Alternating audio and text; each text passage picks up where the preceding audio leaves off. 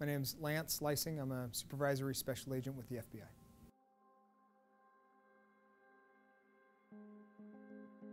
I supervise the Violent Crime Squad, so part of our responsibilities on the Violent Crime Squad would be to respond to active shooter incidents. But more importantly, I'm also an instructor with the FBI, and we instruct in all phases of active shooter, from prevention prior to it happening, to tactical response, to incident command, to recovery.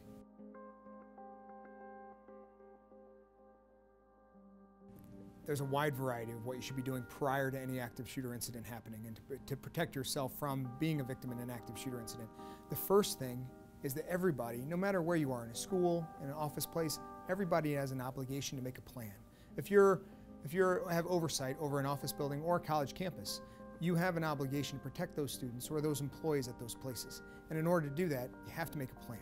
Without a plan, people will be helpless, and eventually it'll dissolve into no action rather than action. You need to act, so you need to prepare. A lot of people fall into a victim mentality where they feel like all I can do is fall down and hide, and that is absolutely what we don't want people to do. It falls into the run, hide, fight mantra that we try to promote. You're not a victim. Everybody has a role in any type of active shooter incident. It might be to report a suspicious activity prior to something happening. It might be to run, to get away. It might be to hide and barricade and prevent somebody from having access into an area, and eventually it might be to fight. But everybody's got a role. You're not a victim.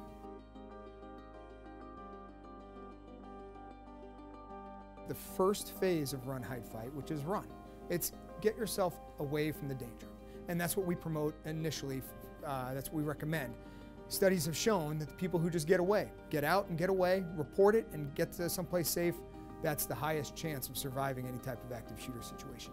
The second, if you cannot run, if you cannot get away safely, maybe you feel like exits are booby-trapped, or there's you don't know where the suspect is, or there might be other suspects that you don't know where they are, and you don't feel like you can run, you want to hide. Hiding is fine, but don't just hide in plain sight. Don't just get on the ground and feel like I can hide under this desk.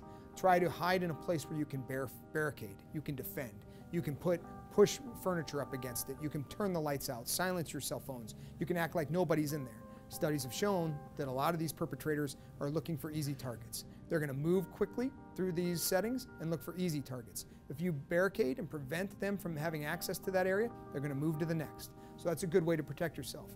All right, finally, if you can't run or hide, we recommend fight. And that's with any improvised weapon that you could find in an area. And it's simply, I'm not going to be a victim. I'm going to protect myself, protect my coworkers, my fellow students. I'm going to protect others by stopping this person from injuring myself or others. So I'm going to fight. I'm choosing not to be a victim.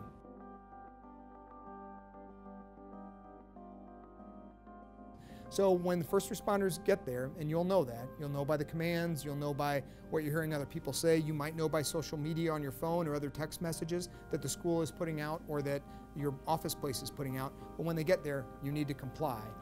Hands up, slow movements, nothing quick, nothing towards your hands or pockets, because they're still worried that you might be a suspect. So they're trying to confirm that.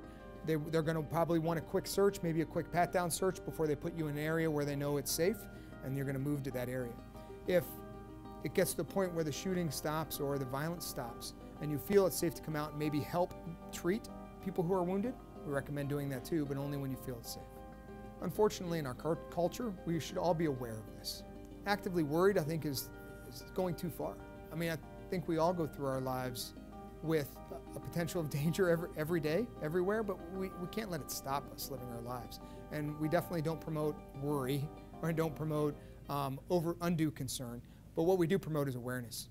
Understand where you are, and understand your role in any kind of situation like that. Understand where the exits are, understand who you can call,